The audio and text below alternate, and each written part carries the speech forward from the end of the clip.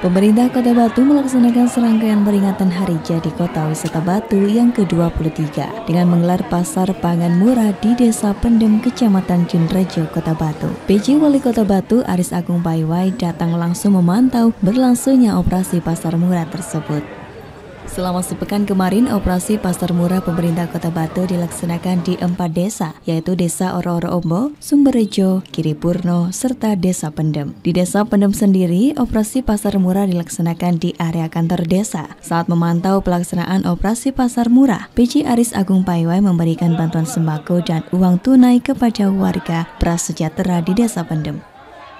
PJ ARIES menambahkan kegiatan operasi pasar murah di desa-desa ini bertujuan untuk menjaga stabilitas harga pasokan dan bahan pangan agar dapat dijangkau oleh seluruh masyarakat Kota Batu. Dengan operasi pasar murah diharapkan dapat menjadi solusi bagi masyarakat yang membutuhkan dengan harga yang lebih terjangkau.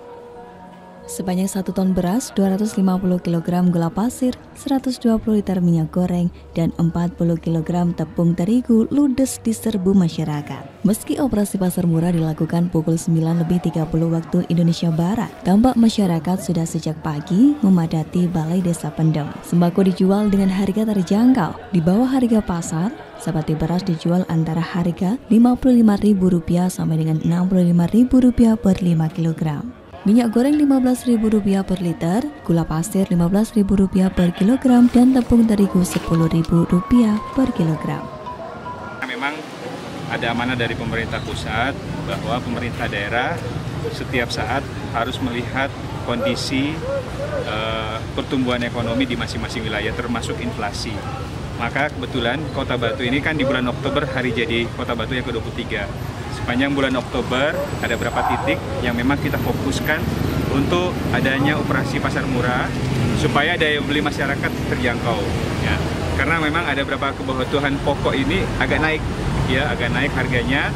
Nah, pada saat kita jual operasi pasar murah, kita tekan harganya, kita berikan subsidi dari pemerintah. Nah, alhamdulillah di 5 titik yang kemarin dan termasuk hari ini di Pendem, kita melaksanakan operasi pasar murah lagi dengan harga-harga beras sesuai dengan tipe-tipe berasnya, terus minyak, gula, terigu, itu kita berikan subsidi. Jadi ada berbagai macam, contoh beras SPHCH itu kalau tidak salah kita subsidi 1.500 ya.